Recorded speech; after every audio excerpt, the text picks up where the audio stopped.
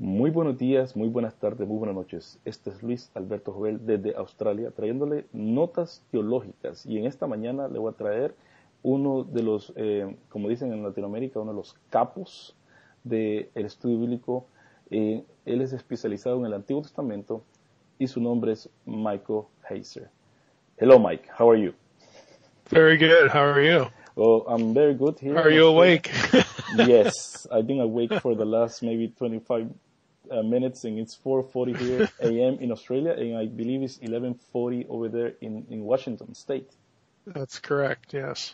Yes, Mike, I'm very glad to have you in this podcast, and I'm very looking forward what you're going to say. But first of all, tell us something about yourself. I mean, I was going to write, I had here your bio, but I'd rather hear it from you, from the source. Mm-hmm. Well, how can I do this and not put your audience to sleep?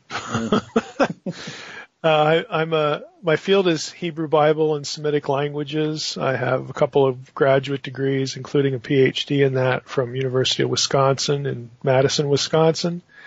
I finished that in 2004. Since 2004, up until a few weeks ago, I was the scholar in residence for Logos Bible Software. I'm actually changing positions. I have changed. We just haven't moved yet. I'm going to be moving to Jacksonville, Florida to start a school of theology that focuses on the kind of content that I do on the podcast and in books like Unseen Realm and Supernatural. It's going to be run through a local church. So it's not going to be accredited, but it's going to be open to the public. Our aim is to, give people a good grounding in biblical theology, with paying attention to the supernatural worldview and reading scripture from its original context so that they get grounded and have that as a foundation to do ministry on. So that's what we're going to be transitioning to. But I've written several books. Unseen Realm, has been, widely sold. Lots of articles for Bible Study Magazine. I try to do things intentionally for the layperson and the local church, in addition to writing academic things, because I think the normal person, a person who's not a specialist, can handle good content. I think we need to stop underestimating the appetite for content in the church. So that's, in a nutshell, that's what I like to do. Yes, and what you're doing, I remember that sometimes it takes a long time for academic topics to get in the mainstream, because they're very esoteric. But what you're doing through Unseen Realm, that's the first book. I had it like 3 times at work. I'm in the freezer, so I can listen to whatever I want. So I go back to it, and you have a more accessible book, Supernatural. Right. And both books have really helped me and confirm many of the things that I believe, but they were very difficult for other academics to put into words that people in the pew can understand. And that's the main aim that I can see in you, Mike. And thank you for that, because it makes people like me easy. It simplifies the preaching. Yeah, well, that's what we're trying to do. There's a follow-up book on angels. Again, it's kind of like Unseen Realm. It's academic, but hopefully still readable. And then there's going to be one on demons, the powers of darkness, that comes out next year. So that's the goal anyway. Try to put out academic material and have it be readable and digestible to people who don't have degrees. And you're not going to remember everything, but nobody does, so don't worry about that. Just, absorb as much content as you can, a little bit every day. And, a year or 2 down the road, you'll be really solid with that. Yes. I did, the last part of your book on angels. I did a Spanish speaking, presentation, like, 30 minutes. And to tell the truth, that's what I invited you also. I mean, I did it after I invited you, but the podcast, that episode became a bit viral because a lot of people were interested in knowing. Wow. And the main complaint was, Mike, why angels don't have wings. Oh boy. That was the main complaint. It's a lie. Angels do have wings. I said, okay, which ones? Seraphim and cherubim. Yeah, but they're not angels. They're all the categories. Job descriptions, yep. Yes, so that was the main complaint. I had a lot of people saying that I was wrong, that I was teaching heresy because angels didn't have wings. There you go. If that's the worst you do, then you're not going to cause much trouble. Yeah. People don't know what the heresy is, apparently. Anyway, well, we have some questions here, and some topics that we're going to talk about angels as well. But the first one is about the divine council, sons of God and gods and angels. And in your work, Dr. Heiser, you had argued that other gods mentioned in the Bible are real.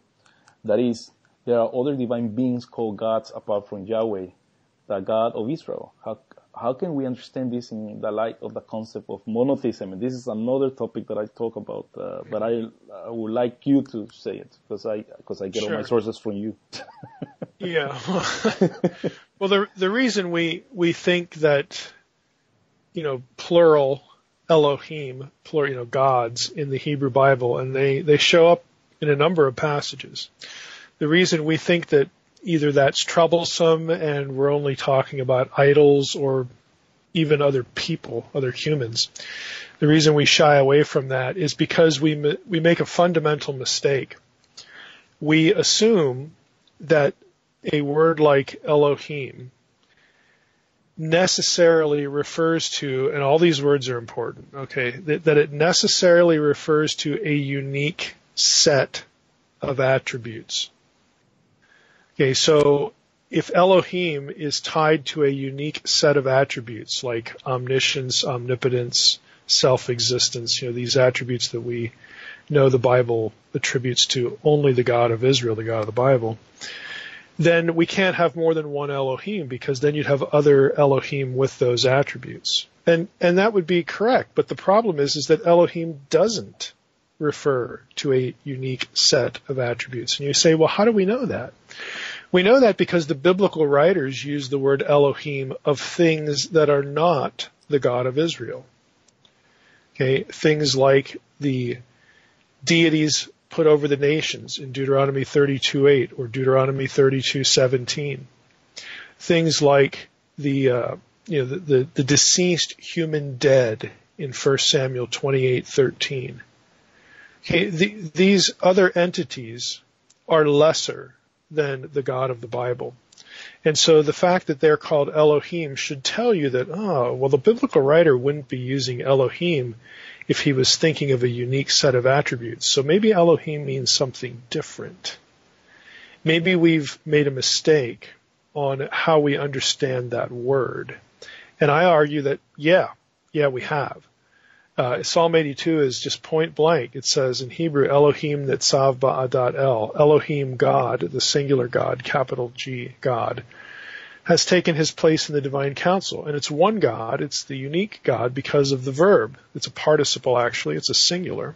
So Elohim, singular, has taken his place in the divine council.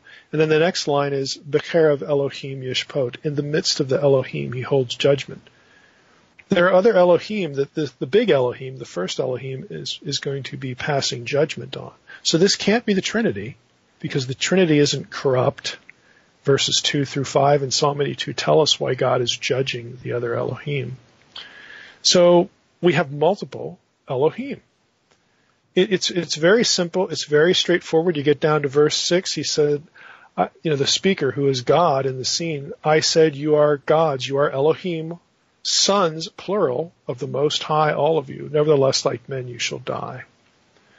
These are lesser supernatural beings. When God says in Exodus 12 that this night, the night of the Passover, I will have victory over, I will judge the gods of Egypt. Does he mean it? Because if the gods are just pieces of stone, well, you and I could judge them too. We just take a jackhammer or a club to the thing and break it up. You don't need a Passover. You just need a hammer and a chisel. When the Bible says that Yahweh of Israel is the God of all gods, is it lying? No, what I'm saying is it means exactly what it says. The gods are not idols. Okay, God doesn't, he doesn't work with idols, because elsewhere in these Elohim, if you go to Psalm 89, these Elohim are faithful members of God's council, his entourage. They're not evil. They're not wicked. Okay, God doesn't work with idols. He doesn't work with supernatural beings in rebellion. They are cast off. They are set aside. They are adversaries now. They're not on the payroll. They're also not humans, because the council in Psalm 89, which uses the same wording as we saw in Psalm 82, the council is, quote, in the skies, bashakach, in the skies, in the heavens. Okay, these are not a bunch of Jewish elders. You don't have Jewish elders ruling the spiritual world or the skies with God. It doesn't make any sense at all. But this is how people have interpreted plural Elohim. They either make them people or they make them idols. And it just doesn't work. You don't have idols in heaven either, in the skies. It doesn't work. But the reason there's this impulse to really come up with goofy interpretations is because people are afraid to put an S on the end of God, because they think that Elohim, the Hebrew word that would produce, gods, they think that it's tied into a specific set of unique attributes, but it's not. All Elohim really means, the reason why it's used of different things, including God, but also things that are less than God, is Elohim is a term you would use to speak of something that by nature is a disembodied spirit being in the spiritual world. That's all it is. That's why it's a common term.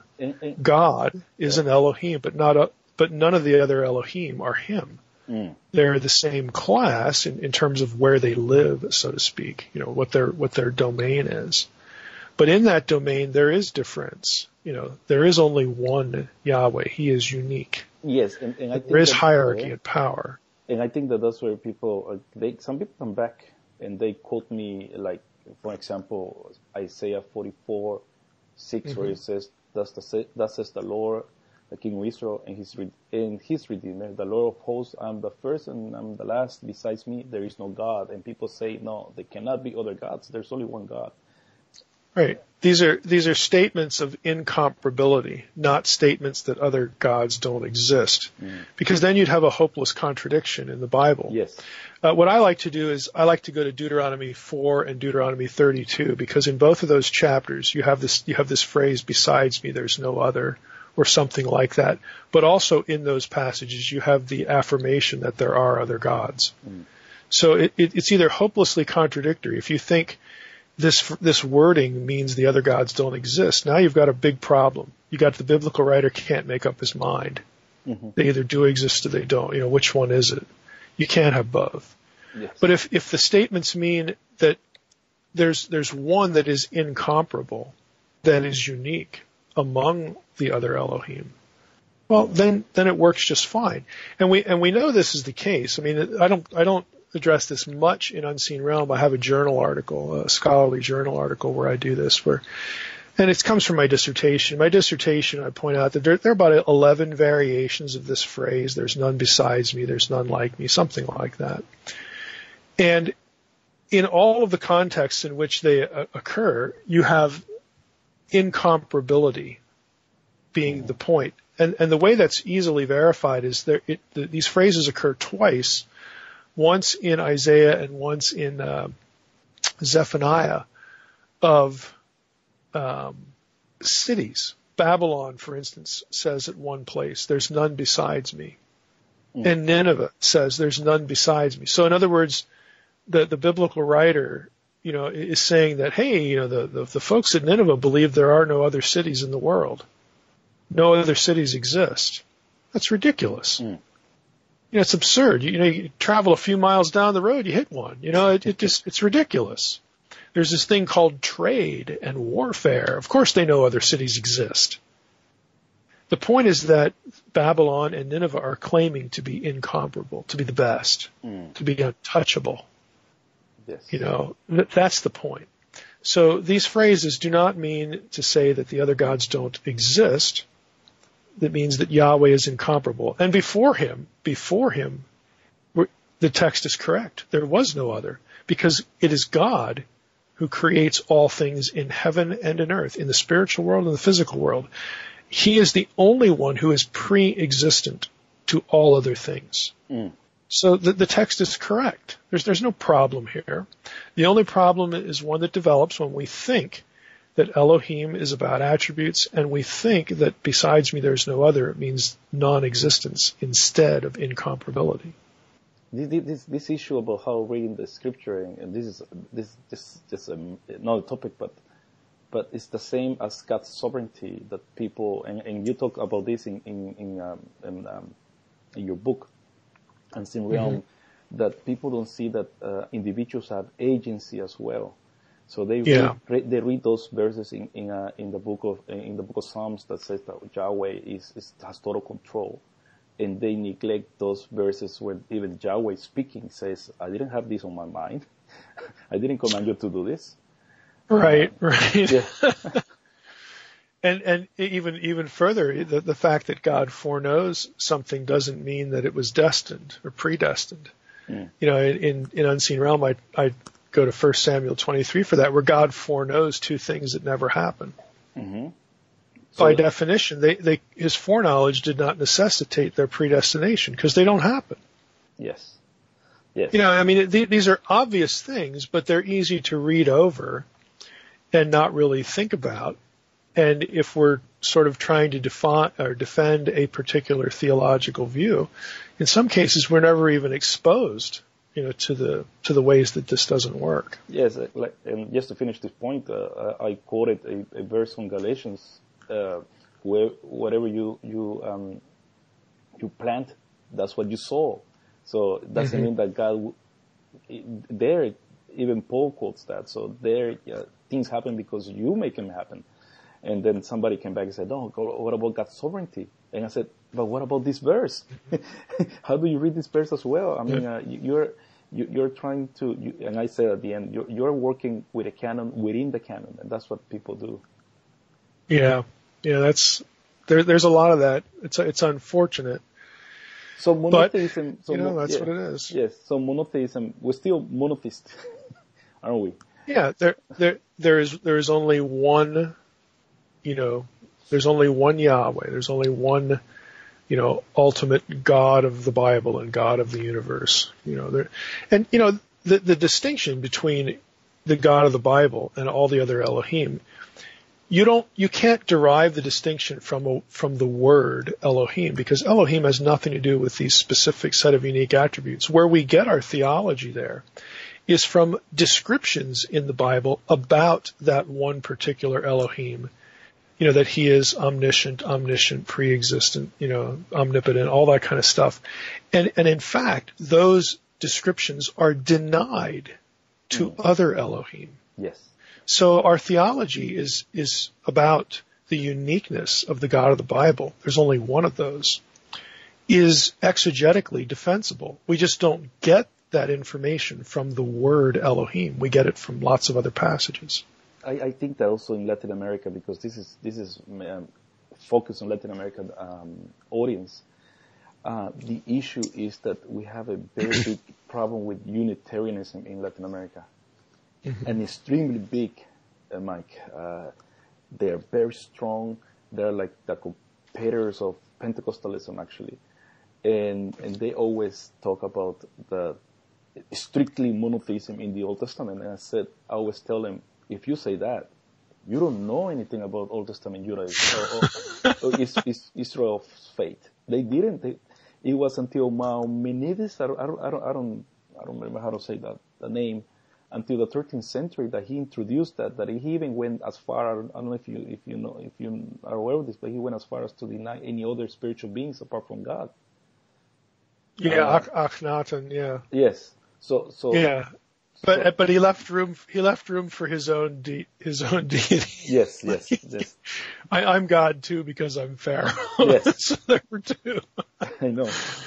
And he had a weird head as well. It comes to into your realm, Mike, that they thought that he was that people think that he was an alien or something because of the way they drew him.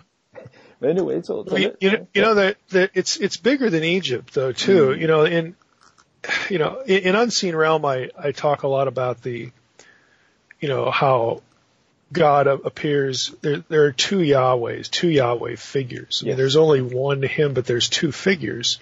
One is invisible and transcendent. The other one appears as a man. So I spend 3 chapters in the book, going through these passages, and sometimes they're in the same scene. And in Genesis 48, they're even fused together with the same verb. I mean, there's a Godhead kind of thinking in the Old Testament, where you have this angel, the Malach Adonai, the angel of the Lord, the angel of Yahweh is God, but isn't. He is God, but he's also his own distinct person. And people say, well, you're just getting that from like Christianity and injecting it back in the Old Testament. No, it's the other way around. The Christians got it from their Old Testament. And it's even wider than that, because I don't know your audience. I mean, maybe someone in the audience would enjoy this book, but there's a book by a Jewish fellow named Benjamin Summer called The Bodies of God. Okay. And, he's not an evangelical, so I'm not going to endorse everything he says in there, but the book he'll say things point blank in the book. Now, this is a Jew. He'll say things like the idea of a Trinity is perfectly compatible with the Hebrew Bible. And he's a Jewish theology professor. He's a biblical studies professor at a Jewish seminary in New York. And he goes back into the Assyrian and the Akkadian material to show that, look, ancient people could conceive, they could think on these terms, that you had gods who could be more than one person at the same time and in different places. They were the same, but yet they were different. And that's all I'm arguing for, like in the Old Testament. They had these categories. There was God, and then the one that comes as a man, the angel, typically. I mean, there are the word of the Lord is another title, the name of the Lord is another title. But you have God, you have the same God, but now a different person coming as a man, and you also get the Spirit, looped into this. And when you get to the New Testament, Jesus becomes the central focus of this, because they've had this sort of prototype, God as man in the Old Testament, and now we get the incarnation with Jesus. And Jesus is linked to God, but he's also different, and he's also linked to the Spirit. Paul says twice, the Lord who is the Spirit. Well, he doesn't mean that Jesus is the Spirit, but he's the same person, or the same, essence, but a different person. This is where Trinitarianism actually comes from. It comes from this very ancient notion that you can have deities who are what they are, but they can be more than one person at the same time. Egypt had triads like this. So did the Akkadians, the Assyrians. Now they don't articulate the relationship the same way that the Hebrew Bible or the New Testament does, but they had these categories. They could think on these terms. And so Unitarians, in my experience, and I'll confess it's pretty limited, but Unitarians are completely unaware of these other contexts. It's like they're not even on the radar. They're just used to kind of making the sort of proof texting arguments that they make, and they don't have these wider contexts of which the Hebrew Bible was part, and then of course the New Testament. No, so well, that's what I always tell them. And to tell you one thing, you always mention Alan Siegel. The Two Powers of Heaven. Yeah, Siegel is another one. Yep, Two Powers in Heaven. And I mentioned that on my audios, and 3 days afterwards, it was running around on a PDF. Because people were so. I mean, it's bad to do that, but my point is that people are so interested in this point that There's another really good article. I don't know if it's accessible online or not, but Daniel Boyarin, that's Boyarin, he has an article called The Gospel of the Memra. He's a rabbinic professor. He's Jewish, obviously. He's a rabbinics professor at the University of California in Berkeley. But he's another one that just tracks on this, Godhead, Trinitarian, sort of thinking. And it's not foreign to the ancient world. It wasn't even foreign to the Jewish community until the 2nd century when they declared it a heresy. They changed their theology in response to Christianity in many respects. And that's what Siegel's book is about. When this used to be perfectly acceptable thinking, when did that change? And so he wrote Two Powers in Heaven and, found that in the 2nd century things changed, But, the Unitarian crowd just typically is not even aware of again, the data, and they're not aware of the academic discussion going on as we speak about the data. Yes, I mean, they're not aware of how Jews believed during the time of Jesus, what their beliefs were. So it's it's very sad to talk to some people who have done theological studies, but they still lack that knowledge. It's like it doesn't exist. Well,